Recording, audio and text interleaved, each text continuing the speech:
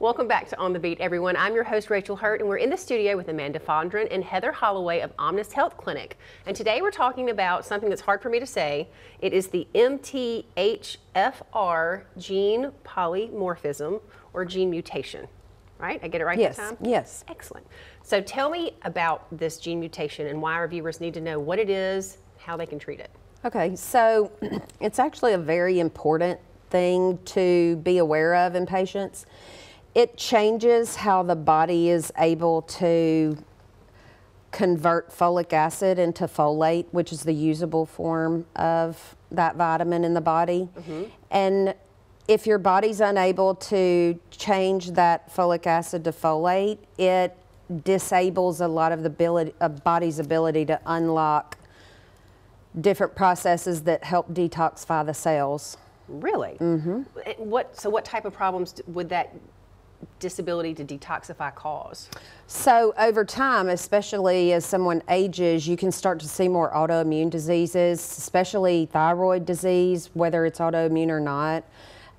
Neurological issues like depression and anxiety, problems with addiction, multiple sclerosis, fibromyalgia, some really chronic diseases. It can also cause high homocysteine levels, which can contribute to vessel disease, coronary artery disease, and heart attacks and strokes and stuff like that. How can you help the body to fight those ailments off if you have this? The main way to do that is to take folate in the form that the body can already use it, which is methylfolate. And once the body has an adequate level of folate in it from taking the methylfolate, it's able to do those processes, methylation, chelation. It helps then detoxify the cells, and you're less likely to have some of those chronic diseases occur because of that. And methylfolate, is that something that we can find over the counter? Is it a prescription? Are there different grades of it, I guess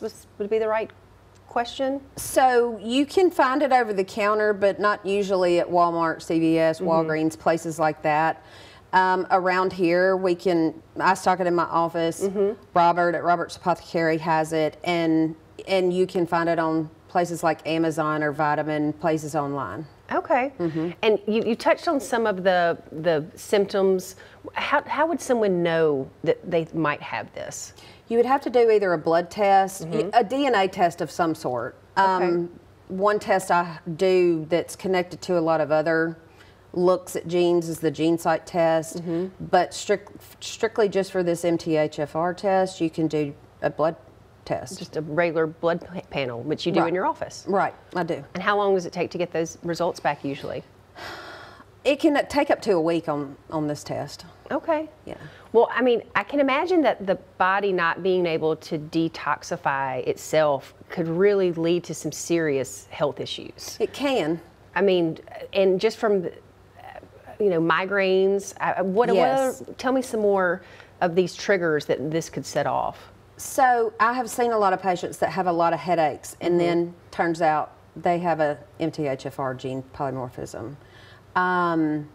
Weight gain? Inability to lose weight. Metabolic issues, period. Really? Pre-diabetes, type 2 diabetes, the body is way more prone to develop that with this MTHFR gene mutation. That's really, really interesting. I mean, just things that we probably think are everyday ailments. It's our body not being able to fight these things off because of the lack of... Right. It's a breakdown of our normal body function because it's not able to function correctly. Okay, well, I can't wait to learn more about this. Thank you so much. I've never heard about it, but I'm going to learn more. And if you want to learn more, you can find the information on your screen on how to reach Amanda and Heather at Omnis. We'll be back after this short break.